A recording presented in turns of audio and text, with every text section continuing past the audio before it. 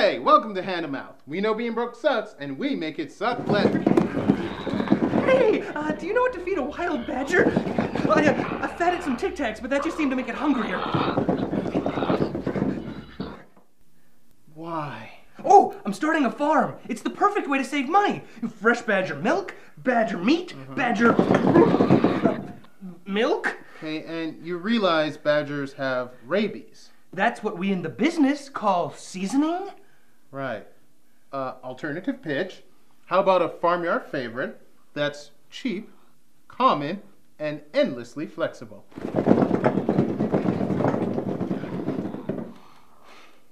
Eggs. Badger eggs? That's not how science... Never mind. Great thing about eggs, they are easy. Put egg in water. Boil water. Turn off heat. Wait 10 minutes. Food. A cheap, easy way to get a good dose of protein. Mr. Bitey doesn't eat hard-boiled eggs. Too heavy. Badgers eat pretty much everything. Not if they're gonna win the blue ribbon at the state fair. Wait.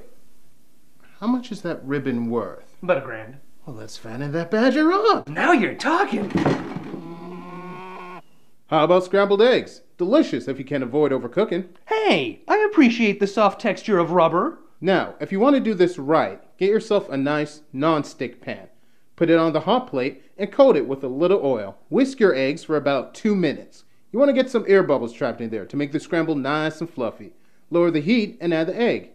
Let the egg start to set and then push it around with a spatula, shoving the curds to one side and letting the uncooked part spread over the pan.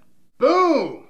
Now, scrambled eggs are a great way to get rid of leftovers. Herbs, veggies, meat, they can all be mixed in. Just warm your additions in the pan before you add the egg. Mr. Bitey can't eat scrambled eggs. He's a badger. He can't use a fork. Read a book. Fine.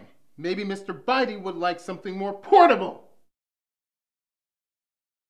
Whisk your eggs like you did with the scramble, and, once again, coat the bottom of your pan with butter or oil. Now, when the pan gets hot, pour in the eggs. This is where you have to be careful. You're waiting for the bottom of the eggs to set. When the bottom has set, push the edge of the egg to the center to let that liquid stuff run underneath. Keep doing that until there's no liquid left.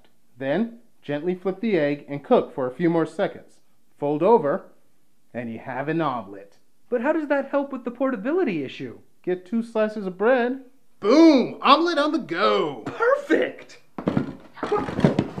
Isn't nature beautiful? Oh, I can't wait to raise Mr. Bitey, to love him, care for him. Let him win us groceries for a year. Then snap his neck, rip his heart out, carve him into steaks, and eat a medium rare. Ah, the circle of life. Hey everybody, hope you enjoyed our latest episode of Hand to Mouth. If you love it, you should come check out our Kickstarter running right now and ending January 14th. Link in the description, check it out. We'll make more eggs for you. What if you were gonna miss it?